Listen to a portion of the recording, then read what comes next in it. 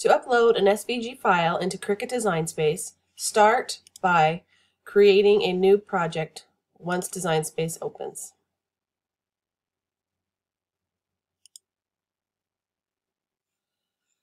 Click on the left-hand side on Upload Image and then browse your images and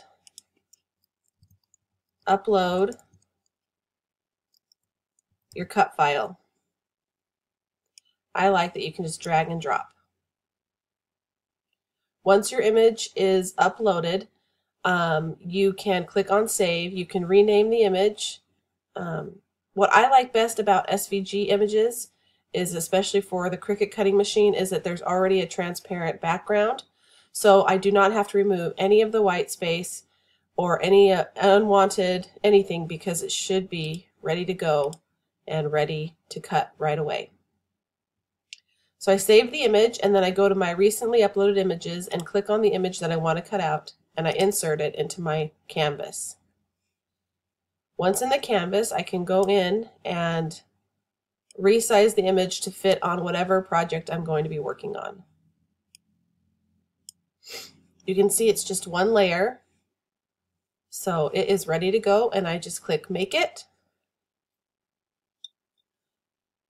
And if I'm going to be making it on a t-shirt, I always want to make sure and click this mirror image.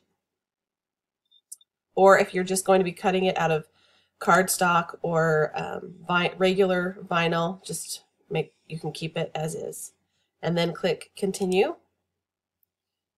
Then you will be ready to cut your image out.